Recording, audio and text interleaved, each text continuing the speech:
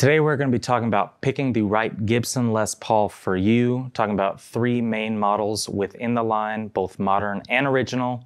Stick around.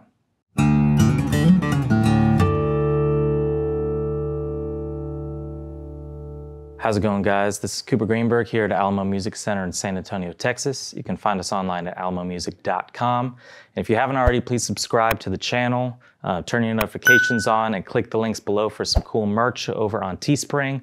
Also, if you're into it, become an insider on Patreon, and we thank all of y'all that have already subscribed over there. Hope y'all are enjoying it, and let us know what you want to see. But if you haven't already, there's behind-the-scenes content, early looks at new products, and all kinds of fun stickers and t-shirts and discounts and all the kinds of stuff that guitar players want. So, like I said, today we are running down three Gibson Les Pauls to kind of clarify some of the confusion around their models and maybe try and find the one that's right for you. We've done this with Stratocasters and Telecasters, and there was a lot more to pick from in my mind with those, a lot of different lines through Squier and Fender, American Fender, all that different stuff. But I think this is a good video because I'm just running down stuff made by Gibson. There's plenty of Epiphones out there.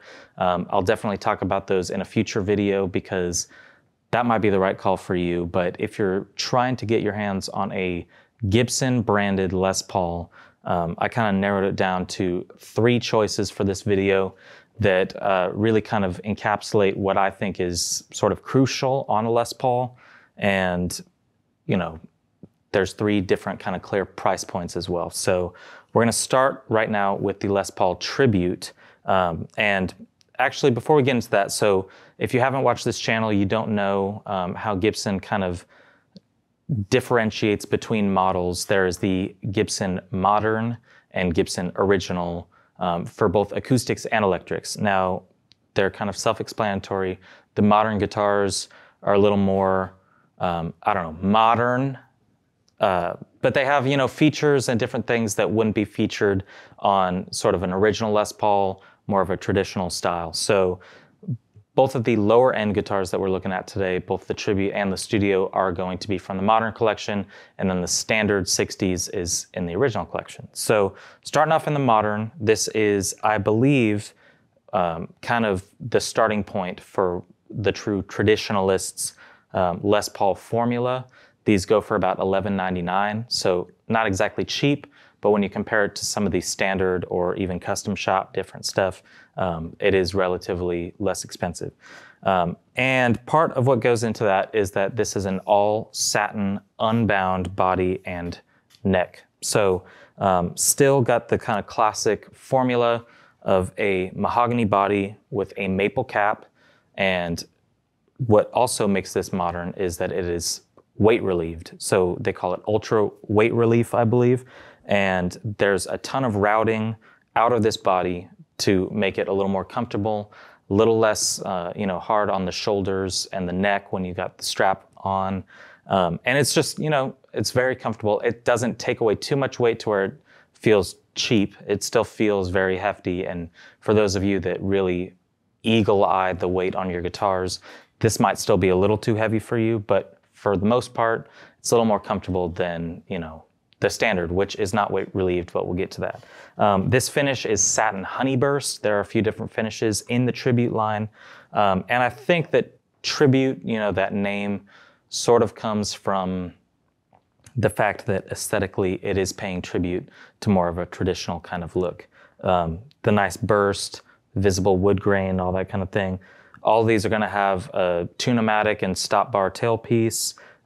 Same exact controls on this one that you would find in a standard, just 2 volumes, 2 tones. Rosewood fretboard. It's just as bare bones as it gets, and it almost feels like a road-worn, if you can call it that, type of guitar.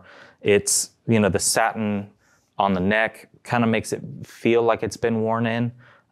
So it's really nice. It's got the vintage style, tuning machines, the Gibson Deluxe, and it's made in the United States. It's the Les Paul.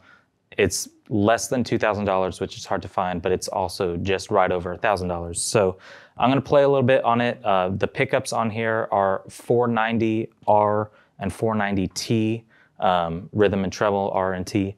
And they're just kind of great sounding, middle of the road humbuckers. So we're going to take a listen to these and then compare them to what's next, which is the Gibson Studio Les Paul. But take a listen to the Tribute and tell me what you think.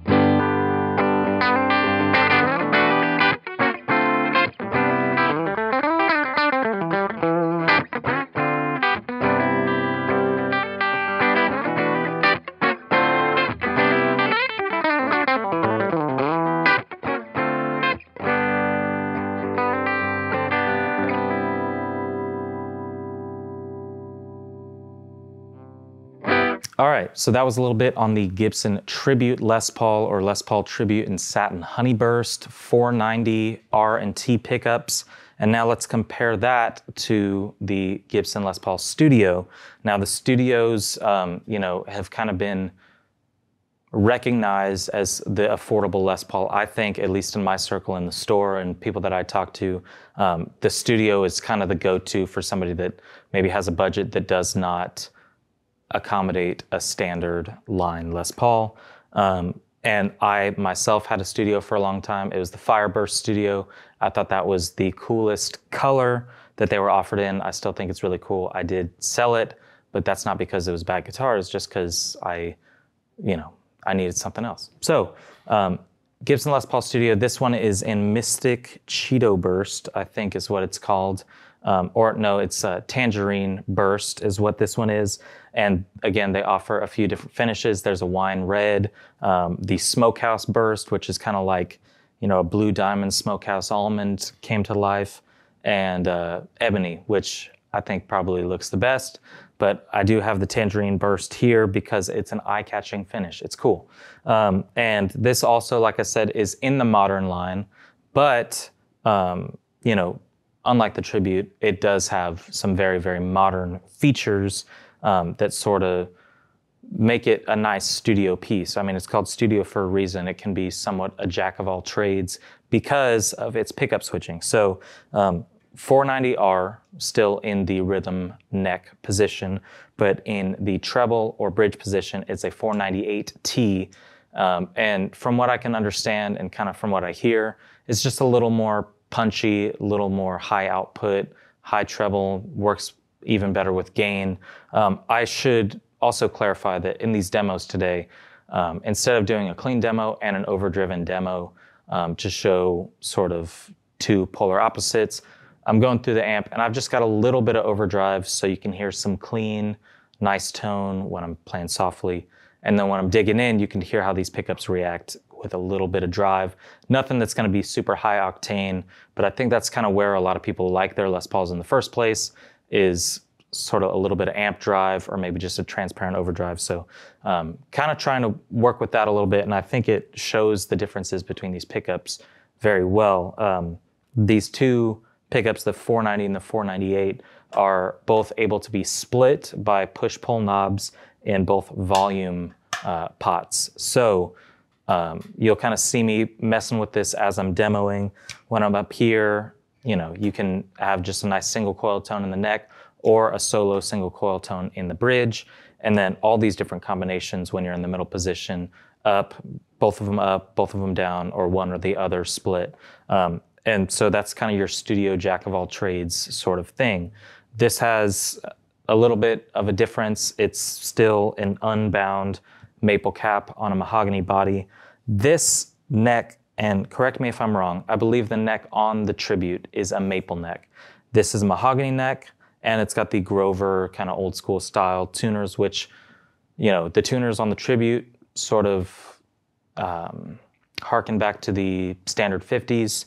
The tuners on the Studio kind of reference the standard 60s. So that's kind of a cool little difference there. Same deal, rosewood fretboard and all the classic elements of a great Les Paul, maple and mahogany, rosewood, all that different stuff, 2 great humbuckers. But try and listen right now to the difference in how these pickups sound, maybe when they're split, maybe when they're not split, and how it compares to the sound and the output of the Tribute, which should be very, very similar. But spoiler alert, I think it's pretty different. This one's also weight relieved, so it's a great way to kind of compare. Body should be very, very close. Pickup should be very close, and everything else kind of falls in line. So it's somewhat of a mystery to me why they sound so different. You take a listen, maybe I'm hearing it wrong. But yeah, here we go on the Cheeto Burst Gibson Les Paul Studio. All kinds of coil splits going on. Take a listen.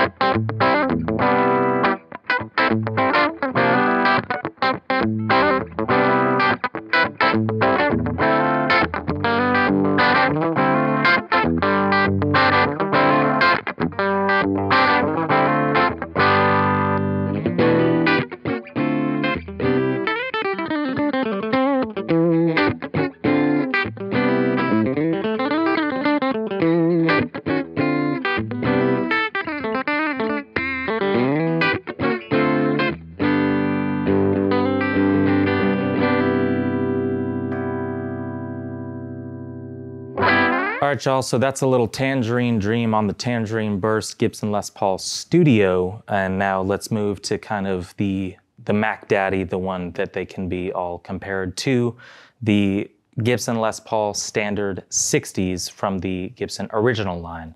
So obviously this is kind of the one, this is the one that a lot of people want. They come into the store all the time, either wanting the 50s or the 60s.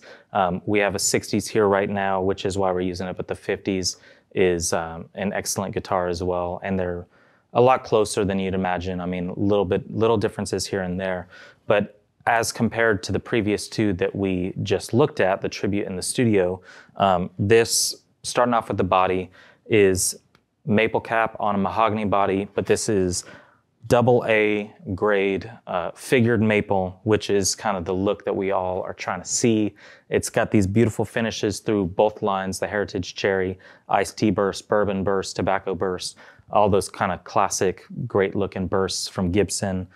They always boast a beautiful figured top, which it's really hard to beat. And this is not weight relieved, slightly heavier than its previous two competitors here. Mahogany neck, Grover style tuner, well, Grover tuners, not Grover style. And the pickups are probably, besides the construction, the binding up here, the different grades of wood, pickups are different. So this is the Burst Bucker 61R and 61T. Burst Buckers are just amazing, beautiful, very clear, but just push the absolute pinnacle of like, that humbucker tone that you want from a Les Paul. There are no push pulls on here. It's just very standard 2 tones, 2 volumes, just like how it was with the Tribute. And now I will say this, in the wiring here, they used orange drop capacitors. And now I'd like to open up a prompt for either the comments or a different video. Do orange drop capacitors make a difference? That is something that is touted on all the nice high-end Gibsons on their website in the original line. Orange drop capacitors. I have heard so many legends and lore about these capacitors. So obviously they're doing something right using these. The previous 2 did not have the orange drops in them. So maybe that's where the magic comes from, but I'd like to hear your thoughts. Either way, Burstbucker 61's on here, beautiful flame top, maple cap. And again, it's got binding all over it. It's not weight relieved. I think all of the things that go into a guitar affect its sound in some way. My coworker Chris, that you all know, always talks about them being physics experiments. So obviously everything's going to change the tone a little bit. So let's listen to kind of how weight relief, different pickups, and just overall different appointments on this guitar affect how it sounds. I love these pickups, so you're kind of hearing me be inspired in a different way than the other pickups. Not to say that they were not good pickups. These are just really what I want to hear when it comes to humbuckers. So take a listen. Gibson Les Paul Standard 60s.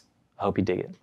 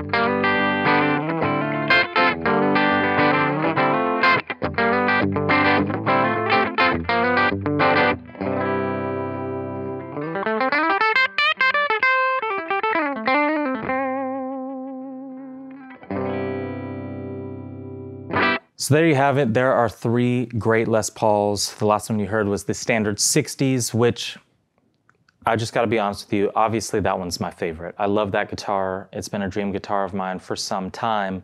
You might remember, though, that earlier in the video, I said I owned a Gibson Les Paul Studio. And that's because I think that the price of Gibson Les Paul standards, whether they're 50s or 60s, is kind of unattainable. That's a really high price to pay for most kind of just random, musicians like myself when I got it at the time that I did. I still think it's somewhat of an exorbitant price. Always, prices subject to change. The Gibson Les Paul standard right now, I believe, goes for $24.99. Like I said, the Tribute goes for about $11.99. And I don't know if I mentioned this earlier, but the Studio goes for $14.99. So there's kind of a big step up from Tribute to Studio in terms of price, a few $100s, and then a really substantial step up with about $1,000 added on top between the Studio and the Standard. And so I'd like to kind of tell you my verdict on that is I think that the Tribute is actually a better value than the Studio. I really love the Standard, so let's just put that out there that if anybody had $24.99 laying around and they had to buy a guitar, they would probably go for the standard. But if you're in between the two price points of the modern collection, the tribute, and the studio, I think that the feel of the tribute is a little bit better just because I like the kind of nitro satin thing they got going on here. That's not always how I feel about, these types of satin finishes on guitars. In Fender, I'd probably go the other way, but I do like this kind of satin on a Les Paul, and I think that the pickups, while they should be very similar, had a lot more clarity on the tribute for some reason, and maybe that's because of all the extra stuff that goes into splitting the coils in the studio. I think that those ones over there sounded a little muffled, while these really handled clean and kind of heavy attack driven just a little bit better. And that's completely my opinion. I'd like to hear if you guys agree or disagree. The only thing that I will add on top, which is sort of a mean thing to say, I think the finishes are better on the tributes. Even though they're satin finishes, even though this isn't a figured maple top, I think that this pays tribute a little bit better to what I like to see in a Les Paul. A nice burst finish. This is probably closest to maybe like the unburst or like a lemon burst or something like that. But I think that all the bursts on the tributes sort of, feel a little more right to me than the smokehouse burst, the tangerine burst. I won't call it Cheeto anymore. But I think all of those are a little too modern, a little too, little too different for my taste. And this is totally, it's everybody's personal taste. I think that the tribute wins out on this one. So if you're looking for a Les Paul, you want to spend less than a standard, there's a lot of different things that you can check out. And I think for me, if you're into the kind of stuff that I am, a little more old school, a little more bare bones, stripped down, not adding new features, the tribute might be the one for you. If you are playing in a studio, if you're a studio musician, or you got a bunch of different types of gigs where you bring, several different guitars, ones with P90s, single coils, and humbuckers, you can probably capture all the different sounds a little better on the studio.